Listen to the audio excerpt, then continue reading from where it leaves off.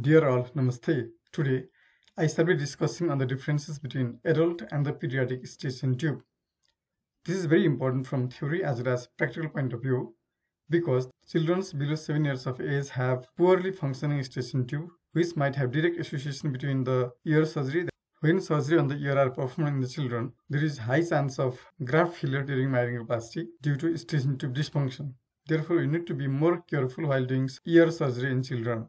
The length of adult eustachian tube is 36 mm long, whereas pediatric eustachian tube is 18 mm long. So a short eustachian tube might lead to infection spreading from the nose to the ear.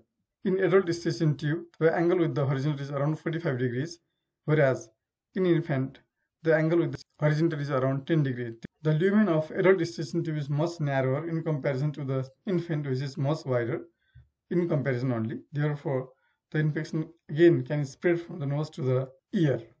In adult eustachian tube, the angulation at isthmus is present, whereas in children, the angulation of the isthmus is very small or absent.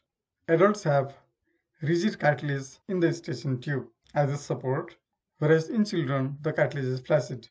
Therefore, it leads to ineffective recoil of the eustachian tube. Ostman's pad of fat is more in adults and it is less in children.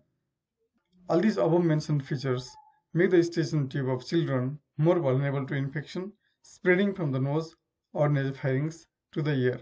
Therefore, in small children, frequent common cold might lead to ear infections or formation of the fluid inside the ear that is called as otitis media diffusion.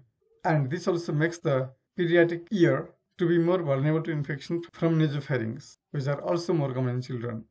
Thank you.